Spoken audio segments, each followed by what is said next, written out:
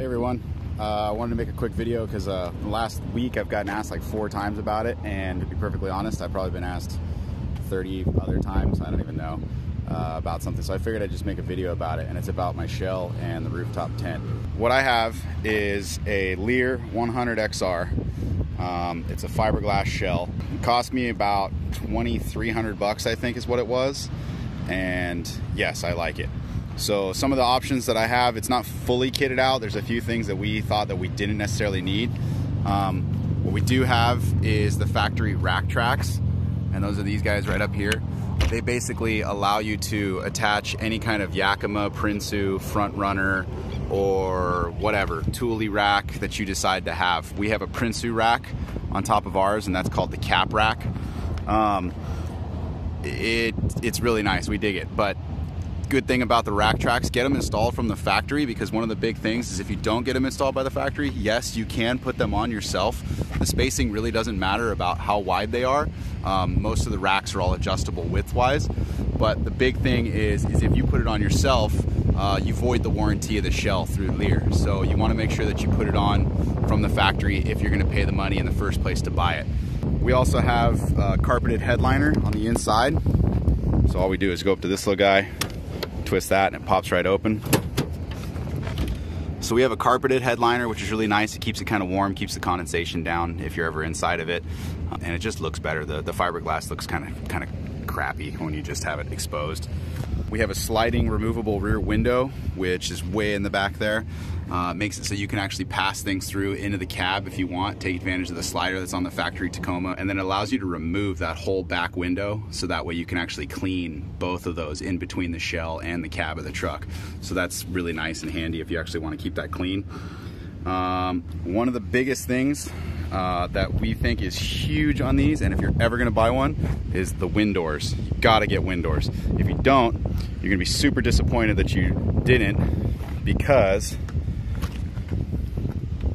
you can't reach all this stuff without climbing into the back of the truck. So you have to go into here and climb all the way to the bed of the truck. And I have the long bed, so it's a good haul to climb in there. This way, whenever we're camping, we just open these doors and we can access anything that's inside of here. It makes it really easy, whether we do it from either side. We have wind doors on both sides, and you can see the latches over here on the inside.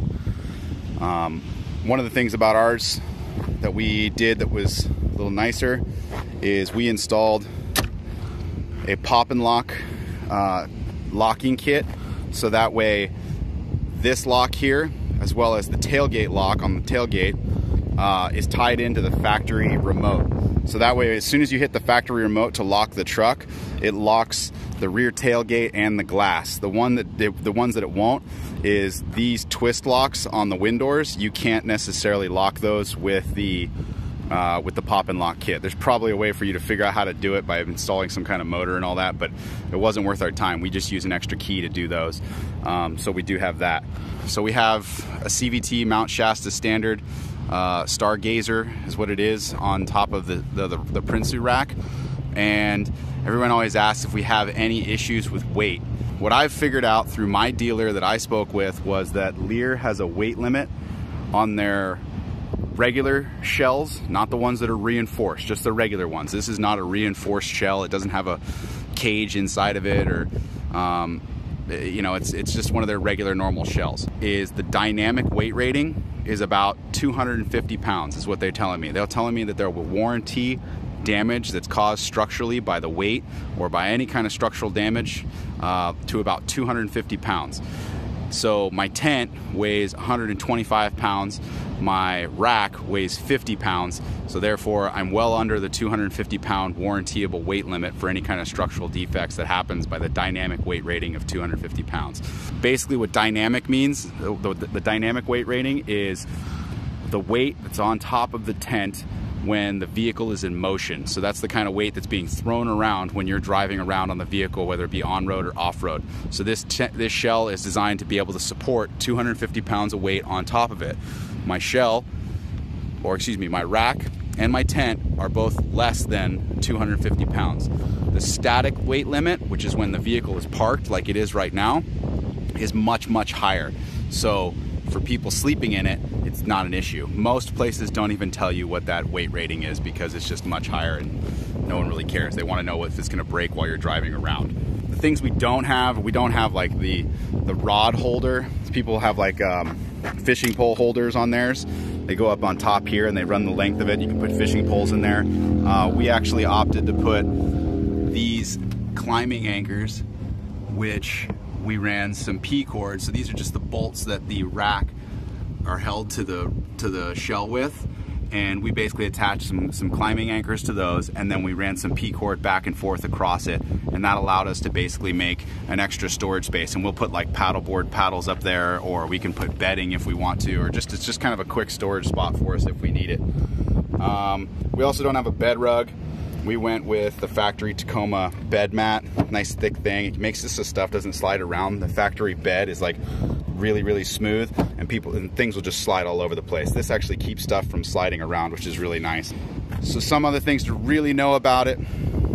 The warranty, one of the reasons that I think buying new is good, the warranty itself is only good to the original owner, and it's for the lifetime of the shell. So it's the lifetime of the structural of the shell. So buying brand new, well, yes, it may be expensive. You're the owner, you're the original owner, you have the receipts, and any damage, as long as it's underneath that warrantyable weight limit, is well within warranty specs, so you can go ahead and do that, and that shouldn't be an issue. Why did I go for this particular one? I like the clean lines of it. This versus the Snug Top versus the ARE and all those other brands. There's a number of different brands. I like the lines that this shell has on the back of the Tacoma. I just think it like looks really clean. I think it's a nice rounded line on the back, and then I think it goes into the body of the truck really nicely. So that's one of the reasons I picked this one. You have to have the wind doors, and I like these wind doors because of how long they are. They're very wide, so they allow access through the most of it. The other pro that I really liked about it, and why I decided on a shell for me, was for security. Some of my stuff that I do for work, I have to throw stuff in the back of my truck all the time. You can get like a tonneau cover, but I want to keep that stuff secured. And then also when we go camping, I wanted to have the ability to have a lot of stuff in the back for our camping gear, and to be able to basically secure that stuff with just pushing the lock button and having all of it locked up. So security was a big thing for us, as well as protection from water, rain, and stuff like that. That's a big one. So if you just have a open bed, and you have your your boxes or bins or whatever it is that you use for putting your camp stuff in, it might not work out the best for you. The cons are that they're heavy. I don't even know how much it weighs, but it definitely is heavy. They need a forklift to put the thing on. They're hard to remove, and once you put it on, you're kind of committed to it. So something to think about is if you don't want to have it on all the time, it might not be the best option for you, because it is something that's just going to live on your truck. So that's something to consider. A couple other cons is we have some paint chips that have happened. We got one right here, right, which I still need to kind of touch up. And then this one, which was totally my fault, that's from the tent pole that goes right into here as you put the little edge out. And then this one right here, which also has a scratch.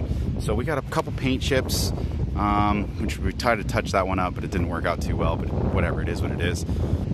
The other big thing that we had, and that I thought was kind of a con, when I first saw the thing, it was a negative. When I first saw the way that this thing mounts, so basically it mounts with these bolts right here, and they put a bad washer on there when they installed it last time. So it basically mounts to this little brick right here, which goes into the rail on the bed of the factory Tacoma, and then it just squeezes it down onto the truck. So there's 4 of them. There's 2 in the front, there's 2 in both sides of the front, there's 1 on both sides, and then there's 1 on each side of the back. And I didn't really like how that mounts. I'm not too much of a fan of it to begin with. I feel like it puts a lot of stress on this area right around here, and I'm kind of waiting for that to fail maybe, but again, Lifetime Structural, that's their fault. That's the way they designed it. So, but what we had was, we went to Death Valley and we were off-road, and we were driving on a road for about 3 miles going kind of slightly upslope. And when I got out of the truck, I came around to the side of the truck and immediately looked right here, and the shell had slid back about this much. So it was back here. And that kind of scared the crap out of us because we had the tent up top, all of our stuff on the inside, and we almost dumped our, you know, $2,300 shell off the back of the truck. So all I did was loosen those bolts, push it forward, and get it back to where it was, and then tighten it down, and we didn't have a problem the rest of the trip. When we got back home, we figured we needed to solve that problem. So what we did was we actually went back to the dealer, had them drill through the top of the shell, through the top of the bed rail, and through the top of this rail. And now there's a bolt that goes through on both sides of the shell, which secures the shell from moving forward or backward. And we have not had that problem since. It's not going anywhere now, and it's pretty good. Other thing that people always talk about is it waterproof? No, none of them are. Anybody who tells you their shell is waterproof is completely lying to you. There's no such thing as a waterproof shell, and the reason being is because the truck's just not designed to have a completely waterproof structure on the back of it. It wasn't designed to have the shell, and it wasn't made for it. It's not factory, so it's never going to be perfect. The one thing that you want to think about is right back in here, right in the center here. So right inside here is a big area where it's open. So this is basically, there's a gap that's about 3 inches tall and about ½ an inch wide. That's from the factory, and it's between the sides of the bed and the front of the bed. And there's a little gap in there. We basically filled that with butyl rubber, spelled B-U-T-Y-L. It's this really pliable rubber, sticky stuff, and you can stuff that area full of it, and then that'll make that about as water sealed as you can get it. The other reason why you're pretty much guaranteed to not have the shell be completely waterproof is because no matter what you do, that gap is always going to be there. So that's always going to have water going into it. On top of when this is closed, water's going to come down here and it's going to make its way into there no matter what. So anybody that tells you that their shell is completely waterproof is completely full of it. Don't believe them. They're pretty much lying to you. A couple other things we did. We've got this bed platform. We don't use it to sleep on. We use it for storage. This cost us $109 at Home Depot, and it's basically 2 pieces of plywood, some 2x6s, two 2x6s, 2 pieces of plywood, and some carpeting. All I did was measure. There's a line right here. You can see this like vertical up and down line, and it basically starts to come back out this way. I just measured to there, the length from there to the back of the shell, and then we went across to the other side, how wide that is. I took off 1 inch for the carpet, and it fits perfect and works great. If you want it to be beefier, you can get 2x8s. If you want it to support a lot of weight, you can put like a vertical post in the middle, so that way it'll be support. But this is just with 2x6s. It's holding up pretty well. However, even one of these is starting to crack under the weight that we'd use when we go camping and we're off-roading. So it's pretty beefy. Other thing is right here, these are bed stiffeners. Really handy to have. So the Tacoma bed is made of a composite material. It's basically plastic. So what you want to do is you want to avoid it cracking in the middle and then breaking. So I have on both sides of these, I have these bed stiffeners, and these are from Rego Fabrications. Made in the USA, full steel, won't rust, won't corrode. They're really, really nice. When they showed up, they were in awesome packaging. The directions were spot on. All you got to do is remove the tail light, drill a couple bolts through. This uses the factory holes, and then this uses a factory bolt as well. So you just bolt here, drill these holes through, bolt them down, replace the factory tail light, and you're done. It's a super easy thing to do, and they work really well. Check out RegoFabrications.com. They're really good people, and they've got some cool stuff. So and it's all made in the USA, which is great. So then this is another thing that we did. So this is just basically a tailgate gap cover. It's basically a rubber seal that has some some sticky tape on both sides, and it's stuck to one side of the bed and the other side to the tailgate, and it works really good at keeping a lot of the dust down. Before we had that, it was like after one trip you'd have a ton of dust in there and it was really bad, but that actually helps really well, and it was really cheap. What else in the back? We've got a little TRD bottle opener. It's pretty funny. Last thing that's really nice on this truck is this guy right here. This is our Mountain Hatch tailgate insert. If you guys don't know who Mountain Hatch are, they're a local US company in Southern California. They make these really killer inserts that basically go right on your tailgate, and they are made of food grade plastic.